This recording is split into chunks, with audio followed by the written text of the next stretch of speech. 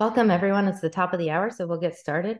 I'm Dia Waguespack in Houston. I'd like to welcome you to today's GlomCon seminar series. Today, our talk is renal manifestations and rheumatologic diseases. And we are very excited and welcome our speaker, Dr. Surya Seshan. Good morning, good afternoon, good evening, and good night to all my esteemed colleagues around the globe. I first would like to thank the organizers of this GlomCon webinar, Dr. Ali, Dr. Dia, for inviting me to share some of the aspects of rheumatologic diseases and their renal manifestations. This is a large subject, as you all know, and I know you have also encountered in your practice kidney disease associated with various rheumatologic diseases. But I would like to, the premise of the organizers and myself is to create that awareness that there are lesions and there are variations of kidney lesions and kidney manifestations in the setting of other rheumatologic diseases, and not only systemic lupus, which is the prime example of an autoimmune disease or rheumatologic disease. So since I'm a pathologist, you get to see some pathology slides as well. I work with a team of rheumatology colleagues at Hospital for Special Surgery, and I have learned a great deal from them with interacting with them, with their patients and their experience. So I'm just going to probably graze a few of these entities and their renal manifestations, as this is a large topic. To begin at the beginning, autoimmunity is defined as a state in which the immune system recognizes the body's own tissues, leading to a breakdown of normal balance in the host defense immune system between the various components that help to protect the body from exogenous and endogenous agents.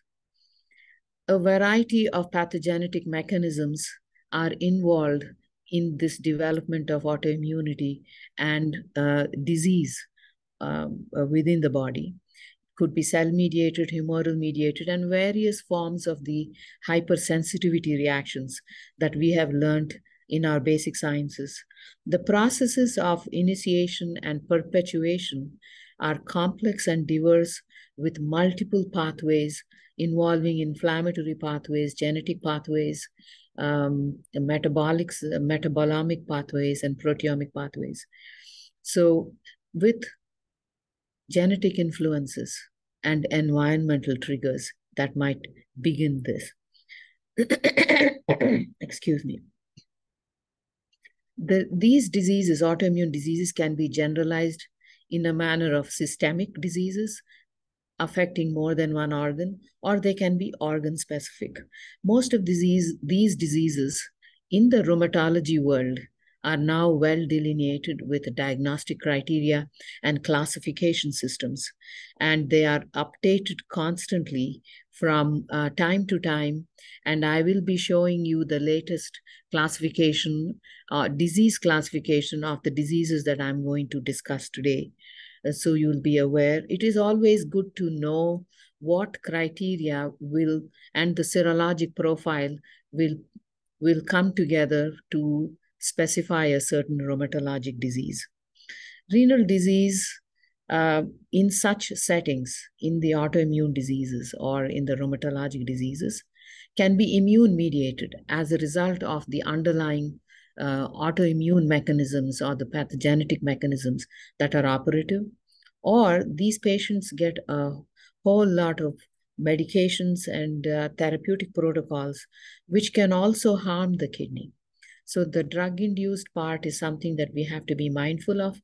And of course, the chronic inflammatory state, if it is not broken, if it is not stopped, can also cause additional chronic changes such as amyloidosis.